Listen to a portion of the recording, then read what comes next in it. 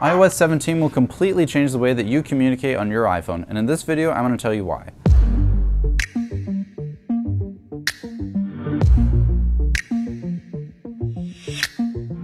Not long after the iPhone 15 announcement next week, iOS 17 will roll out to all iPhones going all the way back to the iPhone XR. That does mean that if you've been hanging on to an older phone like an iPhone 10 or an iPhone 8, you're no longer going to be getting updates this year. This is going to be a very feature-rich year for iOS, so in this video I'll show you all the features that you can expect to get, and I'll also show you how you can install the public beta to get all those features before everyone else.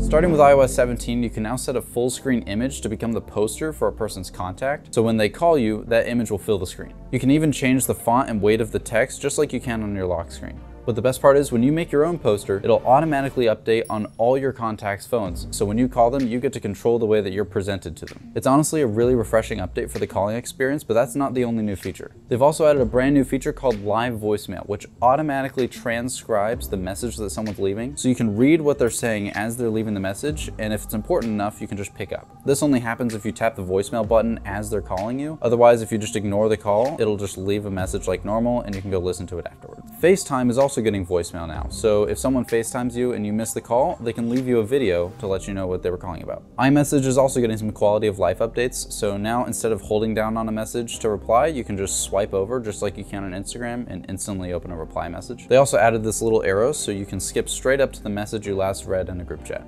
Any audio message that's sent to you will now be transcribed as well, so if you're busy, you don't have to wait to be able to listen to it later, you can just read what they said and reply. You can also now create your own stickers from any photo, and if it's a live photo, it'll be a GIF. And they've also made location sharing inside of messages way easier to use. There's also a new feature called check-ins. So now your loved ones can check in with you if you haven't come home or if you're late. And if they don't check in with you, it'll send you their battery and their location and some other information to help you keep up with where they are. They've also moved all the applets that were inside of iMessage into this little pop-up menu, which does allow more screen real estate to see more messages, but it also means you have to tap twice to get to most things. But pro tip, if you just long press it, it'll go straight to your photos, so for me it's a win. This next one is probably my favorite update they've added this year. AirDrop has pretty much not changed since the day it came out in 2011, which was the year of the iPhone 4S. So this year, it's getting the first ever update that actually changes the way you use AirDrop. So now if two iPhones have iOS 17, you can just tap them together and it'll automatically share the contacts between the two. And with the new contact posters and the fresh animation, it just looks really clean. But it also works for any other AirDrop. So if you have a photo open and you tap your phone to someone's, it'll let you just share the photo. Or if you have a link open in Safari, you just tap it with someone's phone, it'll share the link. But now, finally, you can also now leave AirDrop range mid-transfer and it'll just continue to send over the cloud. You can also automatically start SharePlay sessions with people just by tapping your phones together.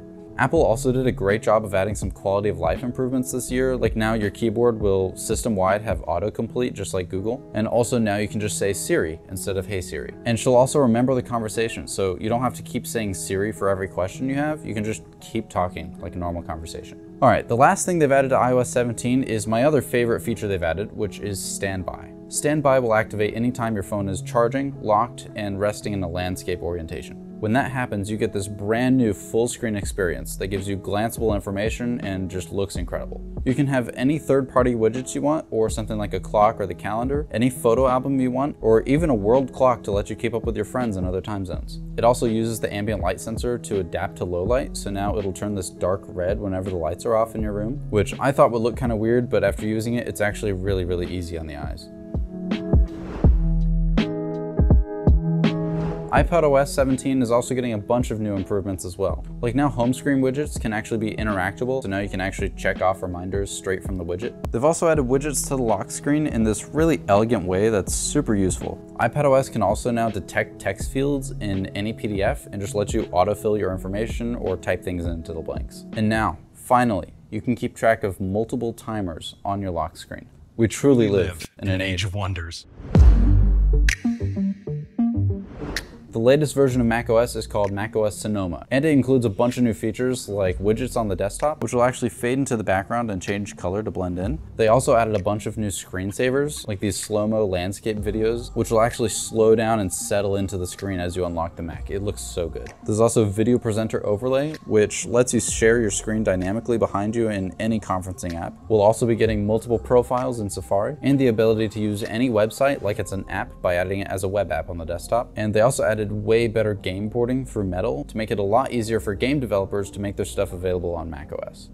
Oh, and you can also FaceTime on your Apple TV now, so there's that.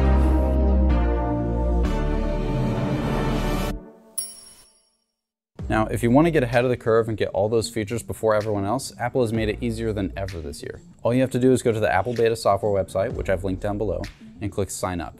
Then once you've logged in with your Apple ID and accepted all the terms and conditions, you just click the Get Started button and then enroll your device. Now, before you update, I do usually recommend backing up your device either to iCloud or to a Mac or PC, just in case you want to go back to iOS 16. But after you've enrolled your device, you should be able to just go to Settings, General, Software Update, and you should see this new Beta Updates tab pop up. You click that and then click iOS 17 Public Beta, and then you can just install it like a normal update. And now that little beta option is going to show up on your iPad, on your Apple Watch, and even on your Mac. Now, beta versions usually take up a little more storage than a normal update, so if you're just barely scraping by with 64 gigs on your iPhone XR, it's probably best to wait for the final release. And don't forget, after you've updated, to create your contact posters so people will see you when you call them. Don't forget to subscribe and hit the like button if you like this video. And if you want to know how I built this workbench set for less than $200, get subscribed. I'm making a video on it. But that's all for now. I'll see you next time.